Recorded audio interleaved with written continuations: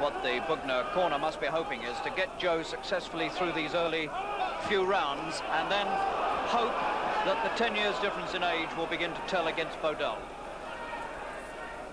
And remember that Bugner has also got a stone in weight advantage.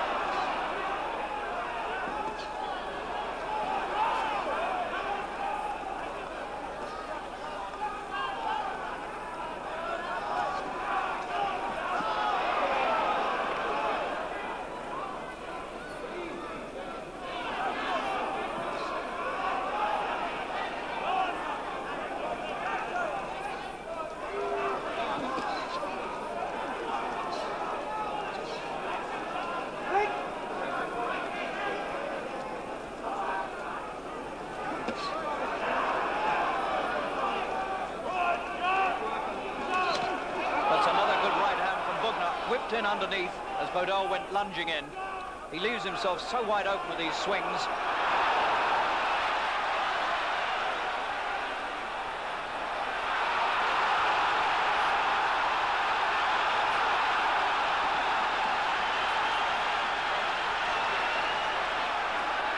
How about that then? Bugner felt confident enough to stand there and swap him with Bodell.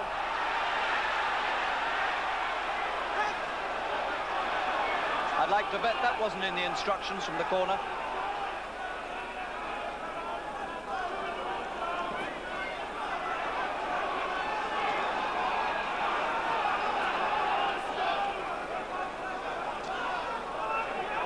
Both these men having to really work for every point.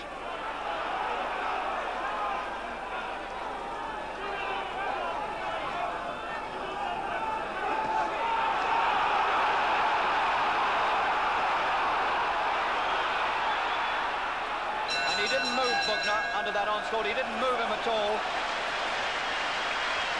And that was a pretty even round there between those two. They both swapped punches, and it would be difficult to pick between them there, although Bodell was more aggressive.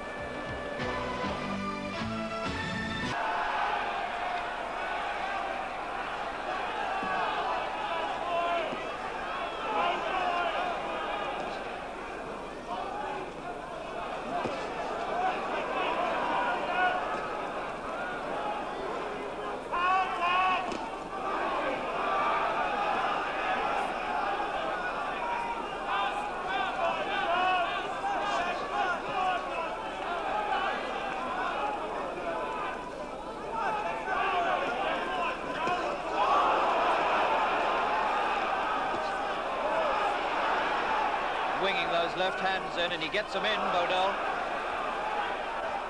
Henry Cooper said that Bodell will be the most awkward customer Bugner's ever faced, and he's dead right. Those punches come from angles that Bugner's probably never experienced before.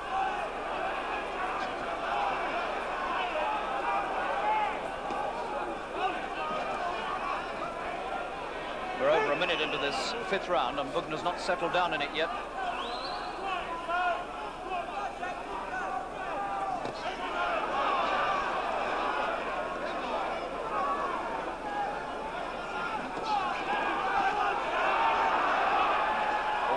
So far in this one. And the challenger moving around the ring, circling the ring all the time and not giving Bugner much of a target for the left hand. Bugner standing there very much at bay.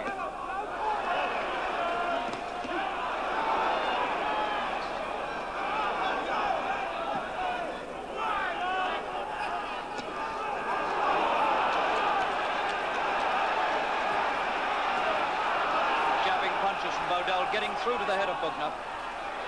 This is not a good round for the champion. Bodell picking him off now more or less as he likes. And Bugner will have to do a lot better than this if he's going to keep the title. But we've still a long way to go.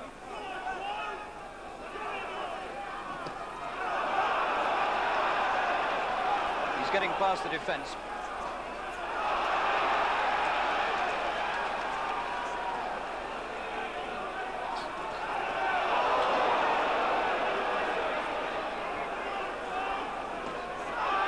This is a worse round for Bugner than the first. He's hardly laid a glove on Bodell.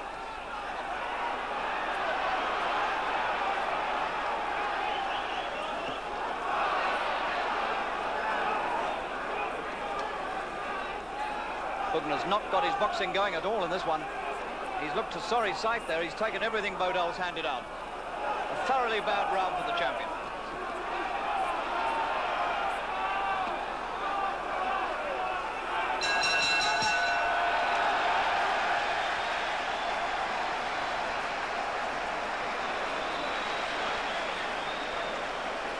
Well, now they've got some problems in that corner, because surely Andy Smith, his manager, must say to him, you've got to do a lot better than that if you're going to keep it, because many more rounds like that and Joe Bugner will be in serious trouble.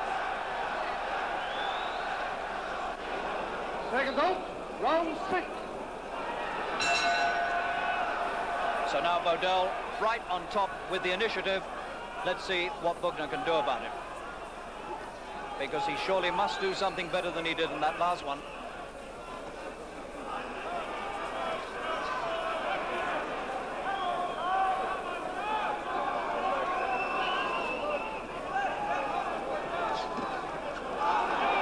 Standing there as though he just can't get his arms working.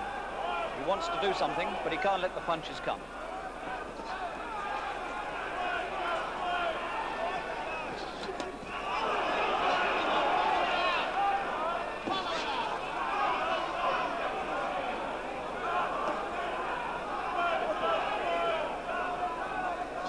There's only one thing to do here for Bugner. He's got to pump that left hand out. That's his principal weapon, his best one. And he's got to keep that in Bodell's face.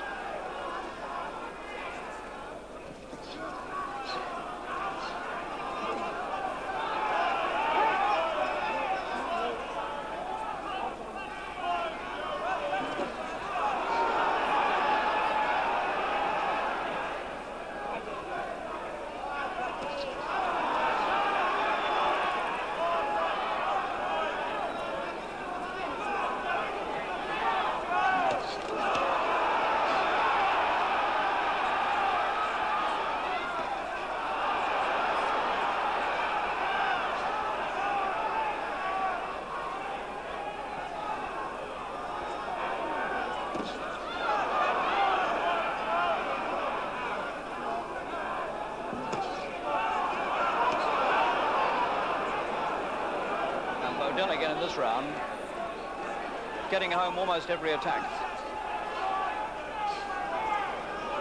Occasionally spurring Bugner into bursts of action, but Bugner looks jaded and very unhappy.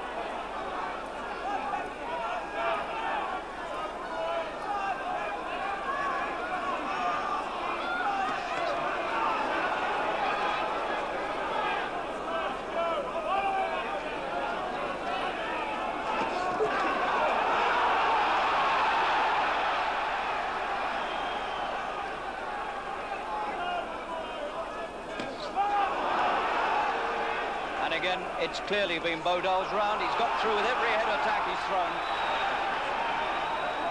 And Bugner can do nothing but hold on.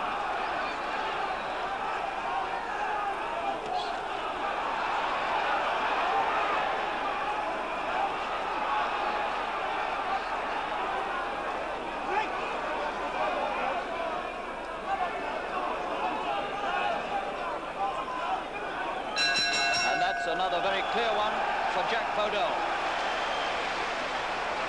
And there's plenty of action in this fight, but very nearly all of it is coming from this man.